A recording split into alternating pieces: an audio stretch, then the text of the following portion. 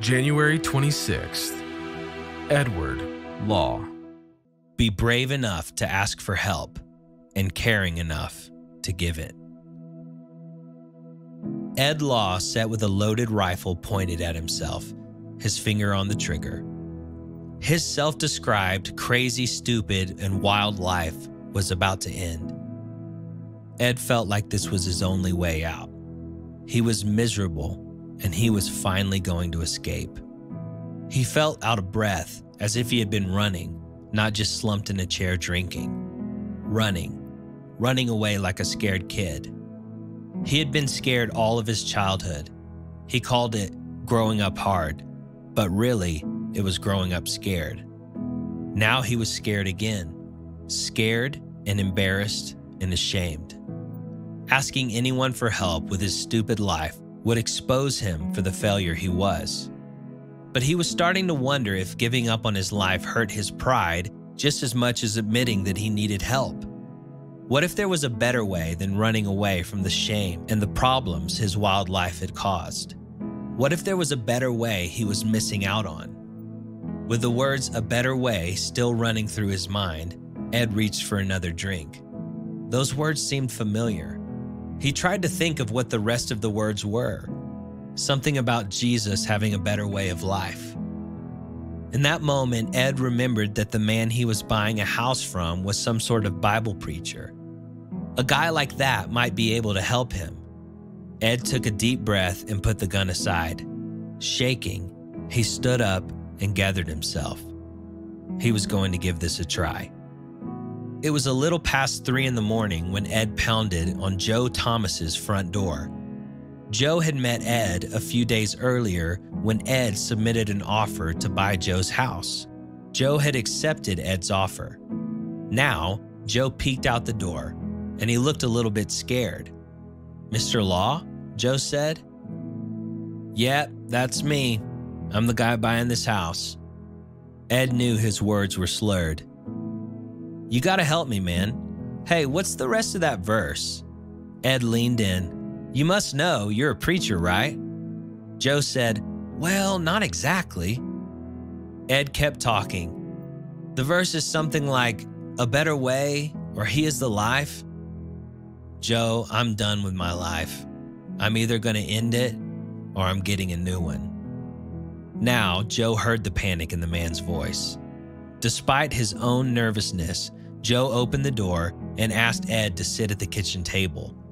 Joe opened a Bible to John 14:6, and he told Ed, "I'm pretty sure you're talking about this verse." Jesus answered, "I am the way, the truth, and the life.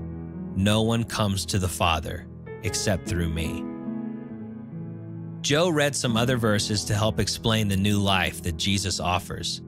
Now, completely sober, Ed looked at Joe. "I want this. I'm ready for the life Jesus can give me." Years later, Ed told that story and shook his head. He had almost missed out on that better way. But he had found hope, forgiveness, and a new life because he had made the decision to go find Joe. Ed's new life in Christ is not free of problems, but now he has God's strength and the support of other believers to help him face the problems. Ed now extends help to other people who struggle, just like Joe helped him. Ed's advice is always the same. Stop running, get help, talk to somebody, and get Jesus into your life. He is the better way. Psalm 71 says, "O Lord, I have come to you for protection. Don't let me be disgraced. Save me and rescue me, for you do what is right. Turn your ear to listen to me and set me free. My life is an example to many, because you have been my strength and protection." What problems or habits are overwhelming your life? Talk to someone. Is someone asking you for help? How can you be available to them? Be brave enough to ask for help, and be caring enough to give it.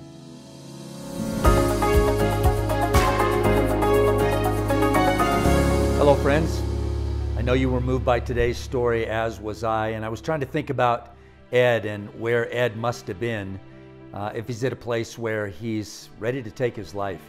You know, you may be listening today, you may have watched today's story, and you may feel a lot like Ed. You may feel like, my life is not worth living, I don't want to live any longer. Let me stop you right here. Let me just tell you that you did not watch this story by accident. God wanted you to hear it. God wanted you to see it. God has a plan for you, and it's an amazing plan. And we've got to stop the lies that are going on right now in your head. I'm going to pray. Father, in Jesus' name, I'm asking that you would arrest the heart of any and all people that have heard or watched this story today that are contemplating the ending of their life. God, you've got a plan, and it's a good plan for them. Father, thank you in Jesus' name. You know, today's challenge reminds us that life is not easy, and life is actually very painful. And if you're like Ed, reach out to somebody like he did. Be willing. There is somebody in your sphere of influence that will be there for you. Reach out to them. You may be the person that Ed reaches out to. My challenge to you is be sensitive to those around you. There are hurting people all around us. And if you can be that person that reaches out to the person that's desperate, then do that. I pray that this story ministered to you, gave you hope, inspired you, and challenged you, and most importantly, reminded you that life is worth living. God bless you. Have a great day.